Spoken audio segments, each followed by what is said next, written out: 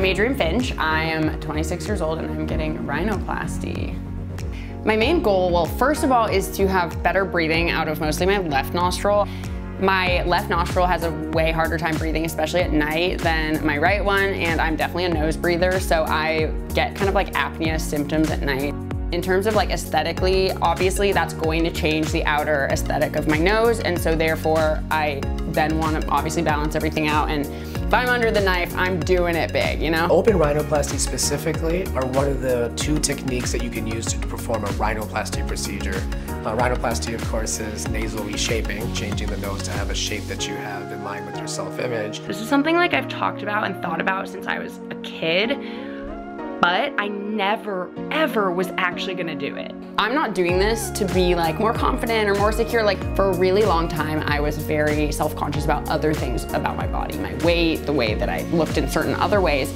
And I made it a point to myself that I cannot even remotely think about getting cosmetic surgery until all the things that I'm unhappy with that I can control are controlled. I'm in a point in my life where like everything's great. Like I am happy, I am secure, I think I'm cute sometimes. Genuinely, the reason I'm doing this surgery is because I actually, for the first time, am okay with having my nose the way it is. So some people will be like, that doesn't make any sense, then don't do it. But it's actually kind of like, why not do it if I finally feel secure and stable and comfortable in who I am? So then it's like, great, then do this one thing that that you like. I like to meet patients that are happy in their life already.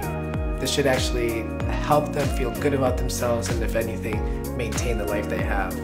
Patients who say that this is going to change their life for the better and things will come from it are usually not the right candidate. What pushed me to really do it was when I started having breathing problems. I got hit in the face super hard with a soccer ball a couple of years ago, and I'm unsure still if that's for sure what caused this or whether or not like my nose grew or something changed. I don't know. It was almost like, okay, this is now an issue beyond just aesthetic. Last year, I got 3 consultations. I went to 3 doctors, and my friend Tara, who works for Cosmetic Town, really helped me to find the good doctors, the best possible ones. This is not something where you want to skimp on, you know, quality because of price. This is something that if you can't afford a good nose surgeon, don't get a nose job yet. Wait till you're older or whatever it is. Like, you do not want to skimp on the quality of the surgeon. So I finally chose my doctor, Dr. Dhir. He is just so like caring of his patients. He wants them to get the best result they possibly can. He makes me feel comfortable and okay. Yes, the technical skill is so important, but if a doctor has the technical skill, I will always choose the one that like has better bedside manner, only because like, yes, their job is to like fix my nose and not like be my friend, but this is a really big deal and it can be really scary, and this is not something that I take lightly. So even though some doctors do like 4 nose surgeries a day, for me, this is my one nose and my one life and my one appearance, so it's like a huge deal, and Dr. Dhir definitely recognizes that.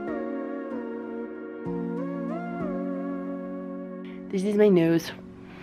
Hello, nostrils.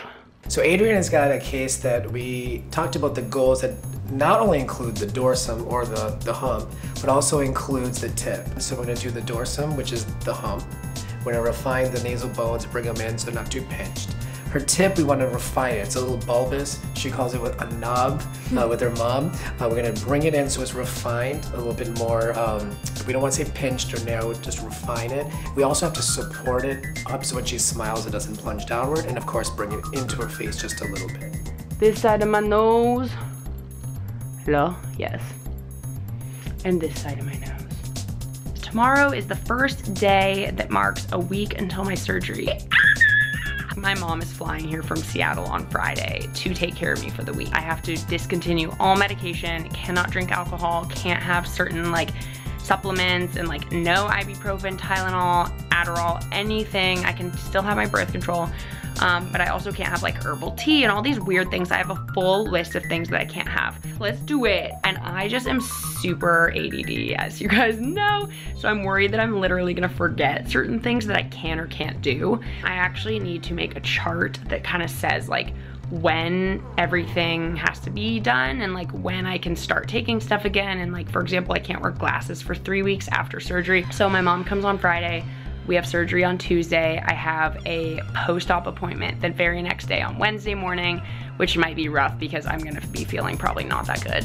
And then I get my cast off on Monday the 25th. I'm feeling pretty good. I feel like I'm like very mentally ready and excited, and I bet like when I'm in the car tomorrow, I'm gonna be nervous. It's just such a weird concept, like BRB going comatose for 4 hours and like waking up not knowing what year it is, but it's cool. The anesthesiologist will be in contact later today. Perfect. And then otherwise, we'll see you tomorrow morning at 9 a.m.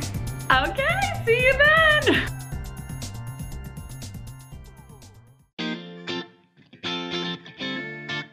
So nice to see you. Good to see you. Are you excited? Yeah, No, I actually am. Good. That's actually a good thing. We spent a lot of time getting to this point. I'm actually more nervous about the cast removal than this, because then that's when you see it, and then I'm like, oh my god, you know, this part I'm Jumping like, ahead, that's my favorite part. That's when I get to show my art. that's my most nerve-wracking part. The best thing to do is, we talked about it in detail, is what we can do to a nose that it's asking for, that's bothering you. Take those away, and it actually remains the essence of your nose, and that keeps it looking natural and safe.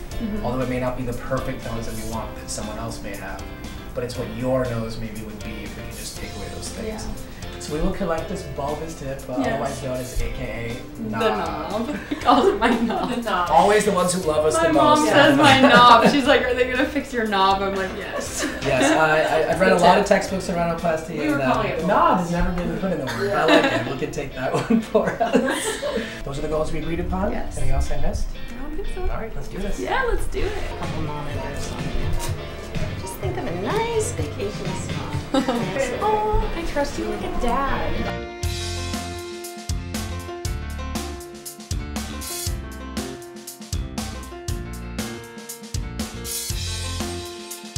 Sup, homie?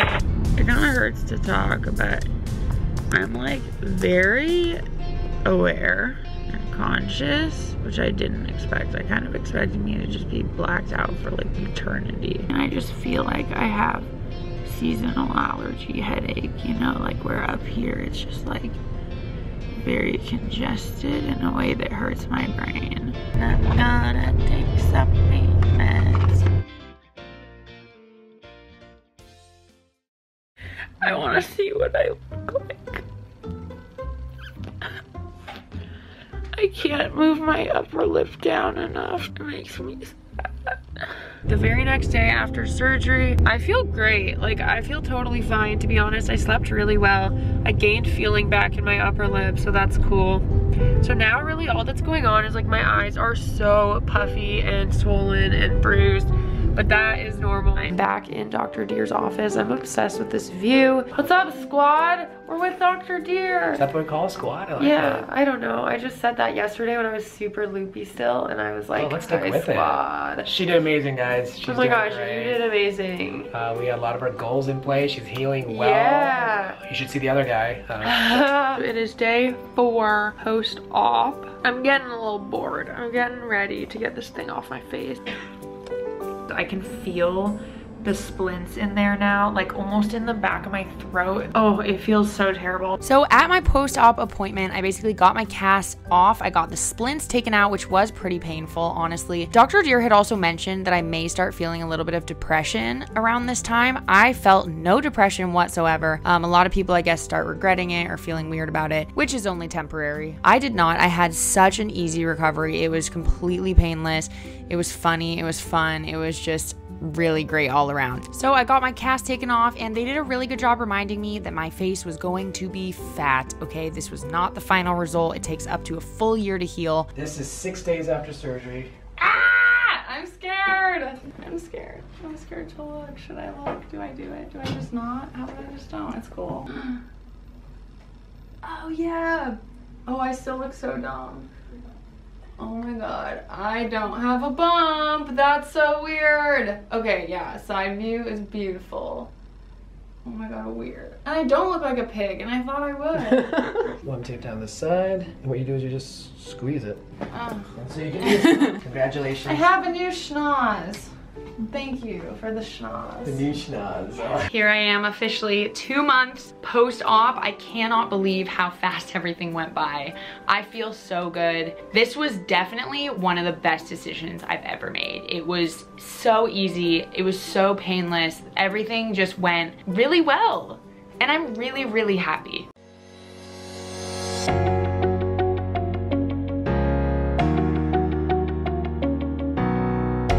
advice would you give someone who is thinking about potentially getting a nose procedure or any cosmetic procedure done? Yeah.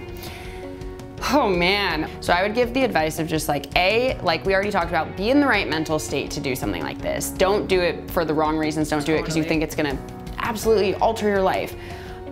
So be in the right mental state. B, really know what you want and do your research and use a website like Cosmetic Town. Use it. Cosmetic Town is an online website, a resource where you can learn everything about the way a procedure works, what you should be looking for, which doctors exist. Tara basically hit me up saying, yo, I started working for this company, let me help you find a doctor. You guys have thousands of doctors, all these videos, everything. You have so much stuff. Like, use it, because you don't know the first thing about plastic surgery and you need to do your research. This is not one of those things you just like, even doctors who are certified, like there are people you don't want to go to and people you want to go to. So just really carefully choose your doctor and figure out what you want. Less is more. You'd rather have less done and, you know, maybe revise it later, or just don't, because if they take off too much or they do it in a way you don't want, you cannot go back. Yeah. So less is more. I'd rather go out of the surgery being like, oh man, I wish he like took a little more off the bump, versus, oh my God, my nose is like skinny and tiny. Like I can't like add to it. Research is something that we really want to get across to people, because people don't know what they're getting themselves into. Like, it's something that is not common. People don't just know like what goes into a rhinoplasty procedure. Exactly. It's just something that they're maybe seeing before and after photos and they're like, I want to look like that, or I don't want to look like that. And they're like, and also Instagram's such a big tool for doctors, and you know, a lot of people may be really well marketed, but or, you know, altering those photos, people don't know what they're getting themselves into. So it's really important to do your research properly and really get properly educated on it, because there's a lot of doctors who have 0 followers on Instagram, but they're so talented at what they do. They care about everybody that they're operating on, and it's something that it's just like, knowing and having that connection with them too is just so important, rather than just like going into it blindly. Exactly. If any of you guys are considering cosmetic procedures, I highly recommend using Cosmetic Town. Basically a one-stop shop for researching and finding a doctor, for learning all about procedures, what types of procedures are even out there and what do they fix. On the website, I basically found out what is open rhinoplasty, what is closed rhinoplasty, what even is rhinoplasty, what's a nose job. They have a ton of articles written by doctors that you can trust and who specialize in certain areas, and they have several other procedures on there as well. They even have a YouTube channel with videos that completely break down procedures. It's called Procedure 411. You can even see procedures start to finish if you're into that kind of thing. So they've got a lot. They want patients to make educated decisions. They want them to make decisions that are gonna make them look and feel their best.